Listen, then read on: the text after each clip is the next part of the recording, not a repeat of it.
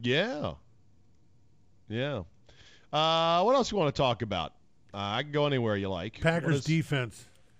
I got a long email. I mean, long email. Those are the best, aren't they? Single-spaced? Filled with good points. And where reading it will take 20 minutes, right? Hey. Just reading it once through will take 20 minutes.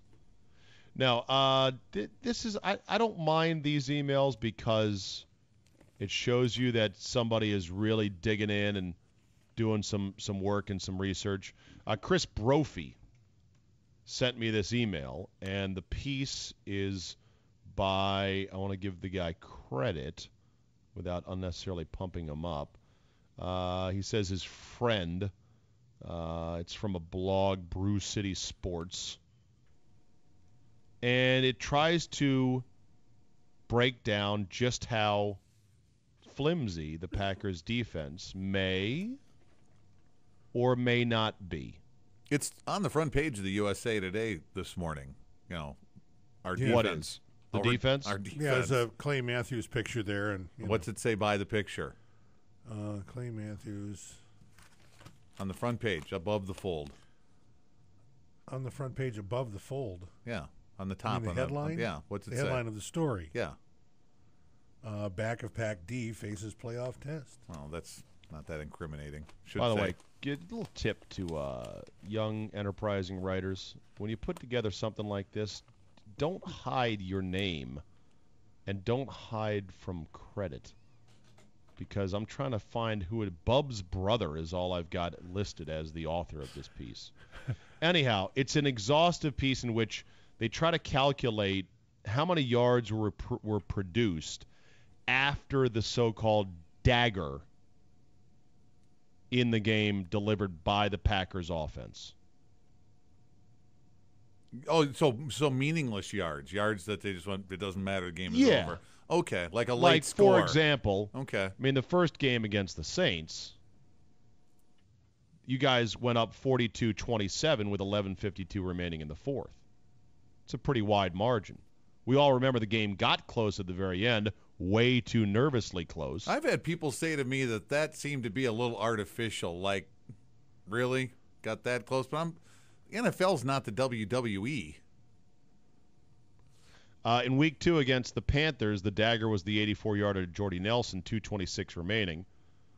Then the Panthers were allowed to go on an 83-yard drive for a touchdown. Garbage. Week 3 against the Bears, Dagger. Rodgers 10-yard TD to Finley. Packers up 27-10 with 12:49 to go in the fourth. Couple piddling drives after that, not much. Week 4 against the Broncos. Rodgers 8-yard touchdown scramble. Packers up 35-17 with 8:26 left in the third. A lot of garbage after that. Week 5 against the Falcons. Dagger. Rodgers 29-yard touchdown to Jennings. Pack up 22-14. That's not much. Not much. And there wasn't much garbage yards in that one. Week 6 against the Rams. Rodgers to Driver, 1:51 left in the second. Packers up 24-0. That game had a lot of fluff in it. Agreed? 24-0 on the Rams. Well, yeah. At halftime. That was our. What was that? Did we gain there was a weird number with that. It was like our easiest win, but we gained our least amount of yardage or something like that. Right. It was really kind of an oddball thing. Sure. Week 7, Vikings. Dagger, Mason Crosby field goal after the INT. Packers up 30-17. 3:18 left in the third. There should be no garbage yards in division games. Those should just be crush-a-thons. I could go on and on. In a perfect world, yeah. Yeah. So are you saying that our defense that could be skewed or it's a little misleading? The totals of garbage time yards and points, according to this post, 1,862 yards and 109 points allowed. If you take those numbers out entirely, you get 4,700 yards allowed, 250 points allowed, good for fourth and third overall.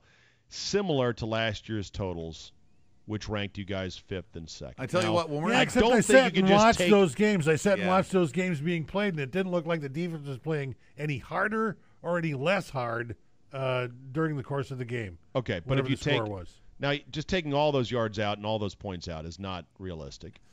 If you take half the totals, then the defense would rank 18th in yard and 5th in points surrendered.